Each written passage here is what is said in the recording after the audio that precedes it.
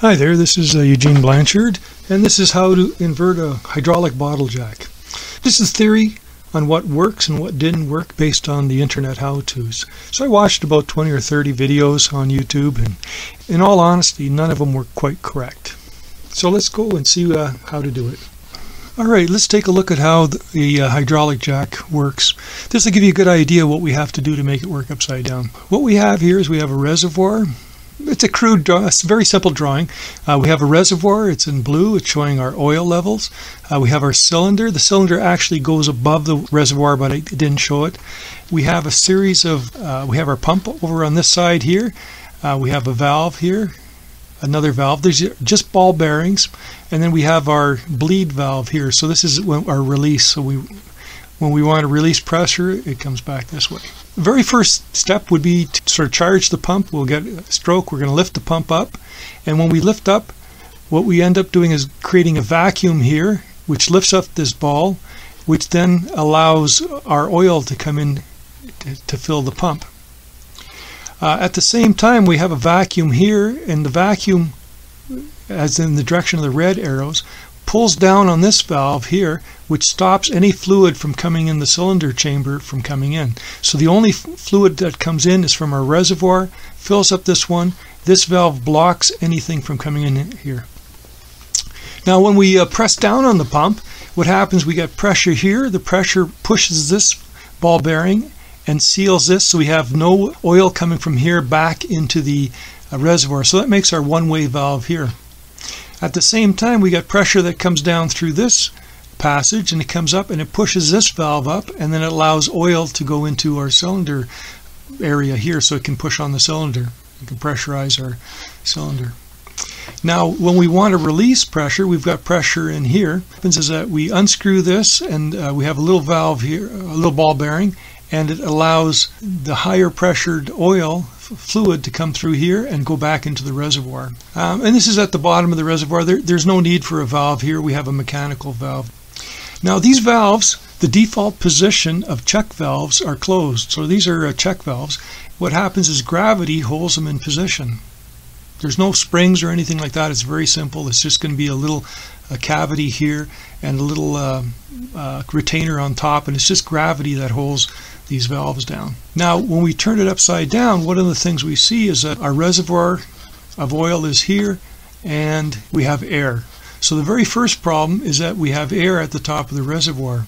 The solution is that what we want is this to have a pipe to go down into the oil. So we're going to add a little pipe or tube into here, so that way when the pump on the intake, what will happen is it'll start sucking fluid into here as opposed to air. The second problem is air also. So what happens is that it's very difficult to bleed the system, and part of the problem is that we have air on this side. If we open up our release valve here, what we'll find out is that we have air in here. If we're trying to bleed the system, we're stuck with air coming in this way. The solution is to add a pipe or tube. This side goes down into the bottom of the reservoir also. So that way if we have a tube on this side, we have a tube on this side, we have fluid all the way through there, and we bypass the air. This is what it looks like. What we see is that put a fitting in here, put a fitting in here. I just sort of 3D printed something and just had it up just to the bottom of the threads. Basically put a tie wrap on it to hold it in place. I put a little bit of Permatex gasket on here just to seal it. One of the problems is gravity is forcing the ball valves open. The ball valves sort of standard position should be closed, but gravity is forcing these open. So we've sort of addressed the problem with air and getting the tubes, and that's what about 90% of the YouTube videos out there talk about. Oh, you just need to add tubes. But well, we have a problem with the one-way valves, the check valves, is gravity is going to force these open. The solution is what we have to do is move the position of the valve from this side to this side on the pump side. We have to do the same thing on the cylinder side, is this valve has to be moved over on this side. So now what gravity will keep this valve, this closed, and gravity will keep this one closed. So we need new valve positions, and they're not as difficult as I originally thought. It takes just a little bit of thinking of how deep to drill some holes in that. So now what we find is if we go to the filling the pump cycle, when we pull the pump down, we're going to be filling this. This valve is going to lift up and we're going to get fluid coming in. Remember, we have a tube that goes down here, and fluid will come in this way. When we pull the pump down, we're going to have a vacuum, and it's going to pull this ball bearing valve down and seal it. New valve position, when we're pumping out fluid, we start pushing this way. When we push, we have a pressure. The pressure comes through here, and it seals the reservoir side. It pushes down on this ball bearing and seals it.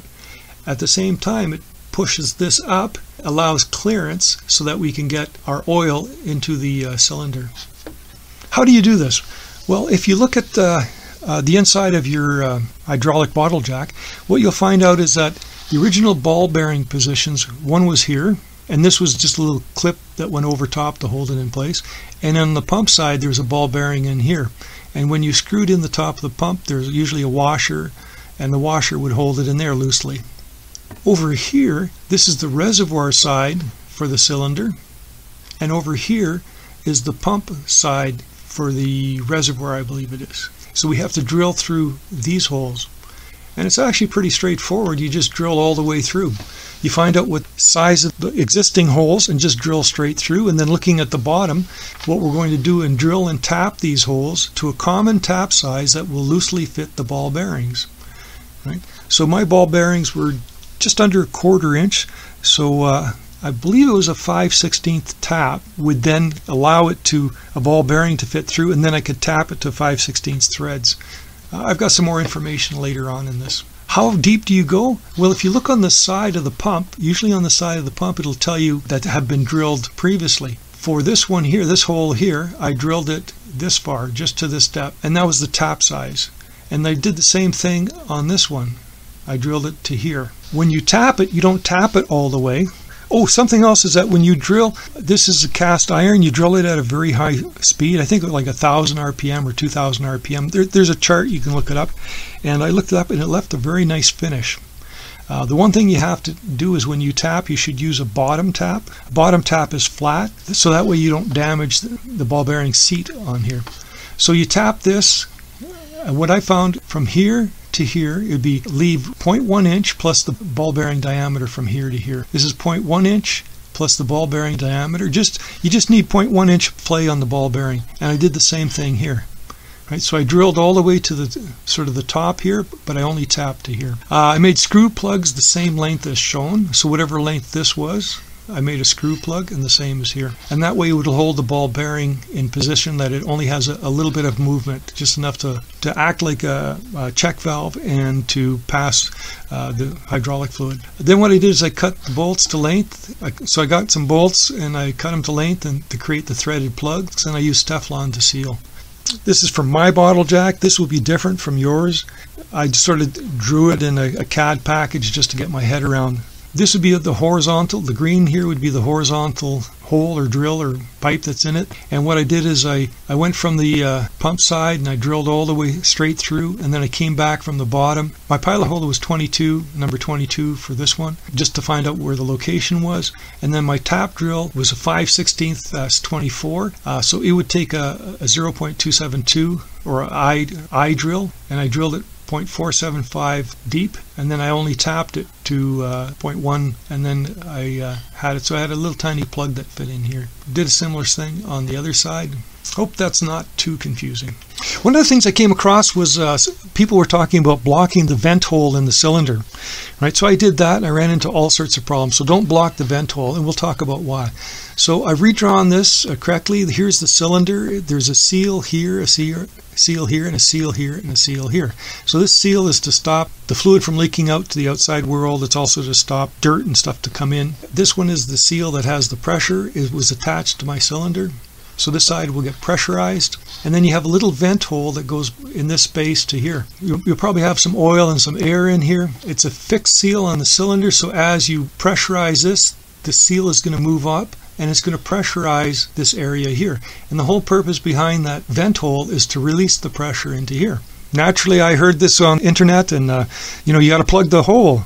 So if it's on the internet, it's got to be true, so I plugged the hole. And what I found is that as I pumped into here, I'd get a lot of farting noises and all sorts of stuff and problems. You'd actually pressurize this, and now you have this pressurized area fighting this one. The basis of this is don't plug the hole, right? You plug the hole, you're going to have problems. What you need is a way to release the pressure in here back into the reservoir. Another one I came across was people were adding an external reservoir to the cylinder. I tried that. This is a little reservoir from overflow reservoir from a Honda or Toyota or something like that, and I hooked it up and it didn't work. You don't need it. It's not serving any purpose except to fill the whole thing up with fluid, and then you run into more problems. You need a little bit of air in there to allow compression. And so how do you bleed a hydraulic bottle jack? Well, you loosen the release valve 2 turns, like you would do to lower the cylinder or whatever. Then what you do is you pump it 20 times. Then you tighten the release valve, and then you pump the handle until maximum height. And you might do this 3 or 4 times. Go through this procedure. Now what is this doing? We've opened up the release valve here. So when you pump, the pressure comes in here, goes into the cylinder, and then what happens is the cylinder pressure comes out and goes back into the reservoir. So if there's any air that's in the cylinder, it will get pumped out and back into the reservoir. So you have a nice path that goes all the way through here. You have to do it 20 times, bleed out any of the air through the system and back in here. So I hope this helps with your project. There's a lot of misinformation on the internet, and I hope this clears up exactly what you have to do to get a bottle jack inverted. Thank you.